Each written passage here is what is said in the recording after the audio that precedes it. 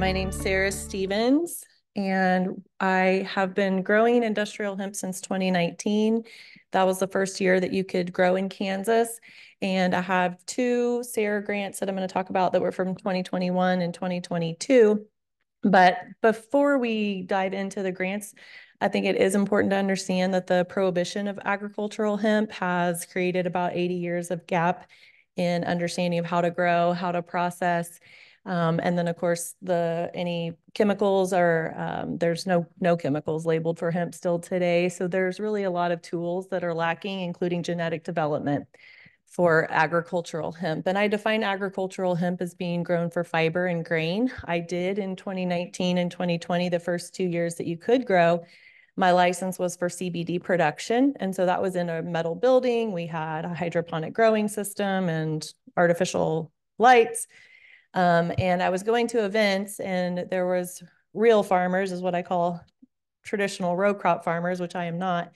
They were there and they were trying to grow CBD outside, CBD varieties outside, and talking about walking their fields for pulling out males. And I just, was seeing this was not really the right fit for a guy that normally grows corn or soybeans. And so I started digging into what that side of the hemp plant looks like. And that's where the SARE grant came in. Um, I guess in addition to the historical prohibition that's listed there, a more recent history, the 2014 Farm Bill authorized the research program that eventually rolled out in 2019 in Kansas and most other states. And then the 2018 Farm Bill authorized the commercial production of agriculture of all hemp. And there's really been a turn, not just in Kansas, but most states, where about 80% of growers initially were growing for CBD. And today it's more like 70-30 focus on fiber and grain. So in 2020, we researched, 2021, we researched 5 different fields across Kansas. We had 6 different varieties. We had about a month-long planting window when the first farmer planted to the last one.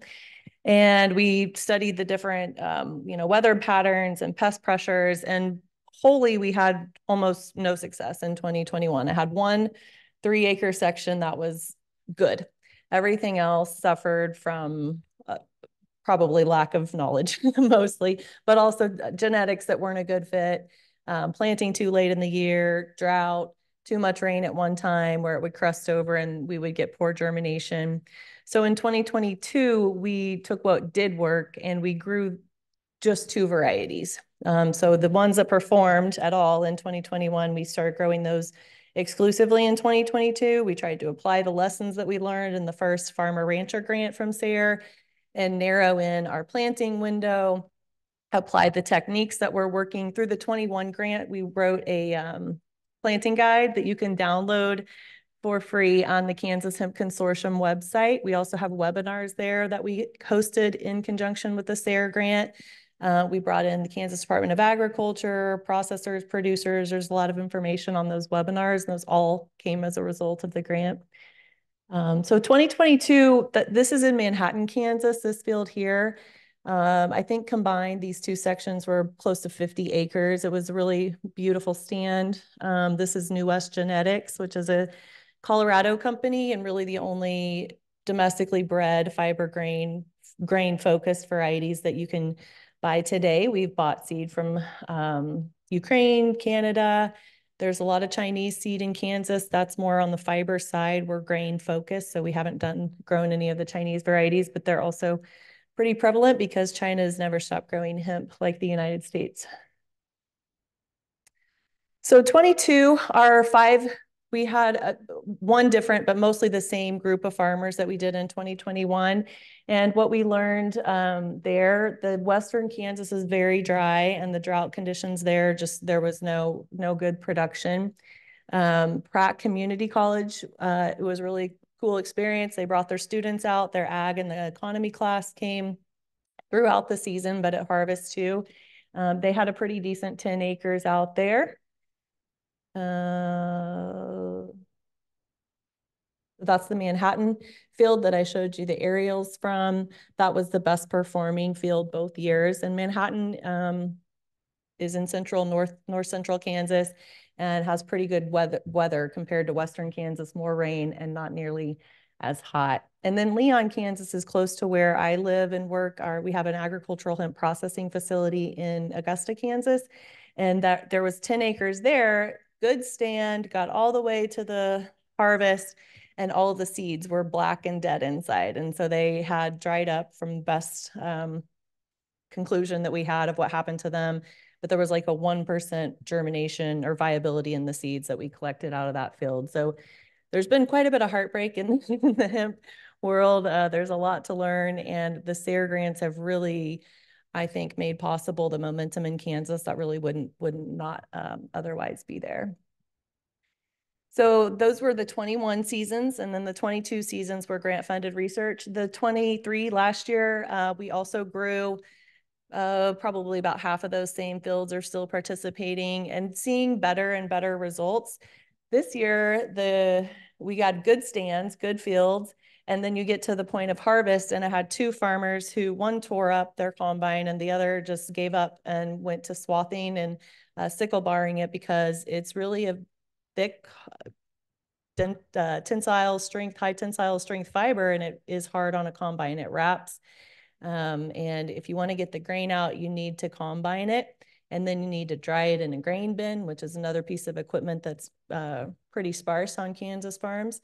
And so, we've gotten to the successful harvest, and now we have new problems to solve with the machinery at harvest to make the grain collection viable. But we're meeting those challenges, and it's good to get to the point of having a good stand that is your challenge instead of just pigweeds took over or drought killed it earlier in the year. These are the Kansas numbers, and I think the trend closely mirrors a lot of states where we had 200 plus growers in those first 2 years. Those are almost all, like I said earlier, CBD focused. And then you come down and see the licensed, planted, and harvested acres. So in 2019, Kansas has 5,800 acres licensed. This year, we're down, last year, 2023, down to 900 acres. And we're down to 40 growers. So a lot of that is the shakeout of the CBD growers, but a lot of it is just frustration. And then our growers fee, our production fee in Kansas is around $1,700. And you still have to get background checks and fingerprints to grow an outdoor row crop. And so we're really working hard on the advocacy to change that. And about 8 states have now including Missouri, your hemp program is run through the USDA. So if you want to grow hemp in Missouri, it's a $25 fee. That is for your fingerprints. It goes to the USDA, and it's a 3-year license from what I understand. So you can see that would be a more encouraging environment for a producer than what currently exists in Kansas. So I'm a member of the Planted Association in Kansas for hemp.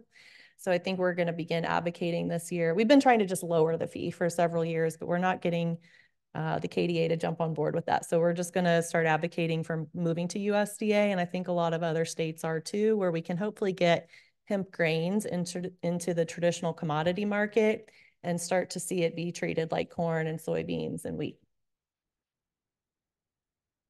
I hope that you guys I'm not going to spend time talking about the environmental benefits of hemp, but it's very good for the air and for the soil. And if you are interested in supporting it, I would be very happy to talk to you. Have some flyers here that show the products that we make out of hemp. If you're interested in growing hemp, I have some information on that. And if you're just interested in supporting the industry, there's several consumer-ready products that are grown in the United States, processed, manufactured in the United States. That includes the hemp wool insulation, the hemp wood flooring. At Midwest Hemp Technology, we make the hemp seed oil and the hemp protein powder. We're doing some experimenting with hemp biochar. The hurd is just the woody core of the plant, and people use that for animal bedding. It also really recently was approved as a insulation when you mix it with a lime binder for residential homes.